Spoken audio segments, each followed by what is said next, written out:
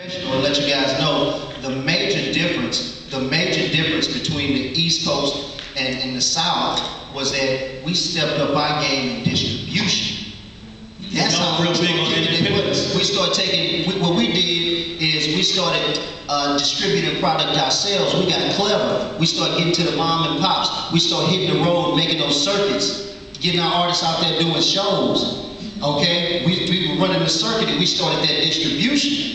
Us Texas boys, the Southern boys started getting smart. New York didn't have that distribution like that. They were burning way before burning was in style. They couldn't get distribution, the distribution that we got. So once we figured out the distribution game, and then we figured out how to slow and chop it, oh my God, we could get double pay. That's when we started running circles around. So then they would come down, they had to cross over and get down into the Southern market, because we had distribution in place. We had the outlets for people to go into the stores and to retail and buy it from these mom and pops. Right. Our independent artists started getting run. That's the real deal. But New Yorkers, they wouldn't buy for themselves. And the reason that you guys do it big in Houston, because you guys got people selling 300,000 records in Houston alone. Yeah, exactly. And won't sign a major deal. When we went to sign Slim Thug, on foot. They sat outside the house for like 6 days.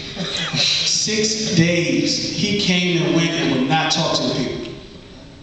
And me and Gotti from Boo and Gotti on Cash Money, we actually came down and he talked and he inked the deal. And when he inked the deal, he didn't sell as many records as when he was independent.